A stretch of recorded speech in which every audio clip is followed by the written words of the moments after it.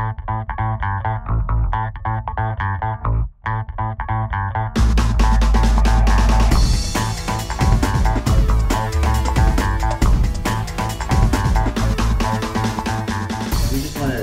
a minute to recognize a few folks here. Commissioner Carol Ann Schwartz, thank you very much for coming and being a part of this. Prosecutor Angus Link, thank you very, very much. Sheriff Tom Jones, and Mosley Police Chief Dean Mitchell. And then, of course, we definitely want to honor Travis. Thank you so much, Travis, for being here. Travis, Mr. Skidmore's son, is here. It's always a pleasure to see him. I tell him at least once a year for sure I'm going to see him.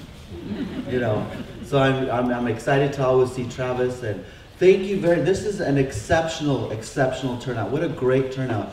It's always fun and chaotic at the same time to have to bring out more chairs and another table. So that's always fun. But then people don't like to sit next to each other. I don't know why. I mean, I think we all showered or something. So we're good. Let me just tell you what we're gonna do. Carolyn's gonna come up here and introduce our speaker. And we're gonna speak here for a few minutes, and then after that, I'm gonna come back up here and we will present some awards.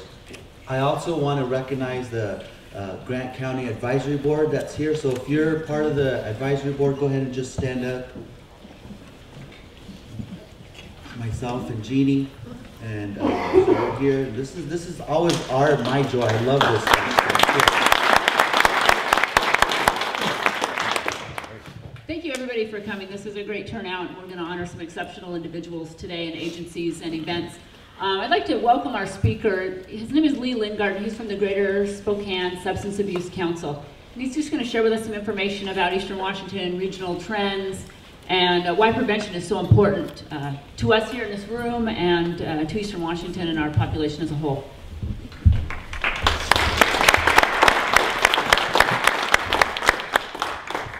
Thank you. I want to thank Carolyn and Wendy for inviting me today to say a few words. I won't be too long.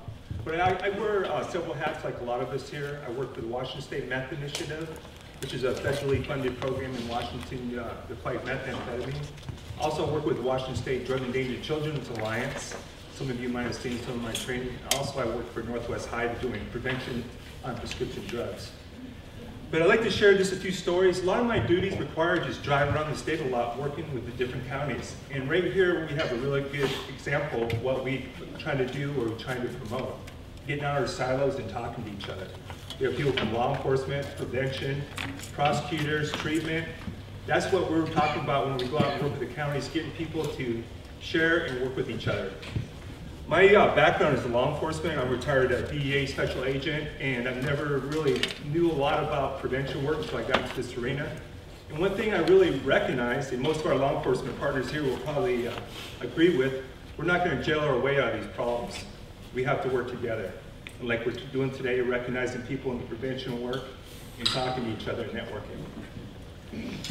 I've been working in the prevention area for about 5 years now, and it's a really exciting job. I like it because I get to work with the counties and see what's going on around Eastern Washington. And I learned a lot about what's going on, trends and problems and things we need to work on.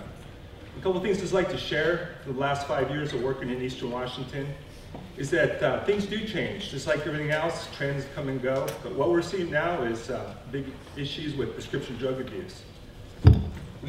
Most of our counties on the west side or the east side of Washington State are dealing with prescription drugs and a heroin issue. I know in Spokane, where I work at, our first time heroin use is really going up due to prescription opiates. And I see some of our rural counties up north, the same thing. Black tar heroin's coming back.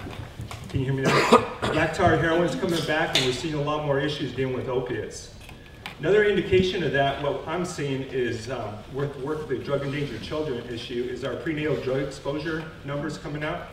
Spokane used to be #2 in the nation for meth babies being born. With the last year, 2 years, we were seeing a huge change to prescription opiates. Sacred Heart Hospital in Spokane right now, at any given moment, 6 to 8 babies are going through a drop of prescription opiates mostly. So we're really seeing a quick change around, and talking to your treatment people, you're seeing it here. It's alarming that we're seeing that kind of abuse of opiates.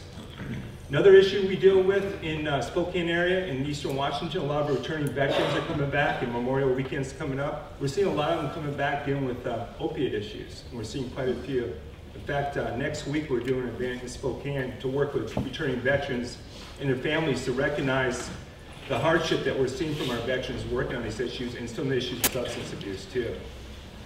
Also have the fortune to work with a lot of our local tribes here, and they're experiencing also a huge increase in prescription drug abuse too.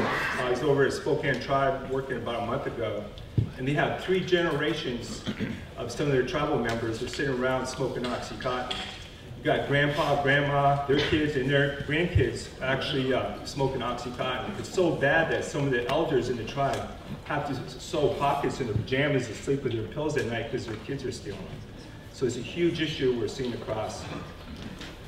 I go around, I talk to a lot of different groups about substance abuse and drug use. People go, well, it doesn't really affect me too much. You know, I go home and I live in a quiet neighborhood, and drugs and alcohol and those type of things don't really affect me. Well,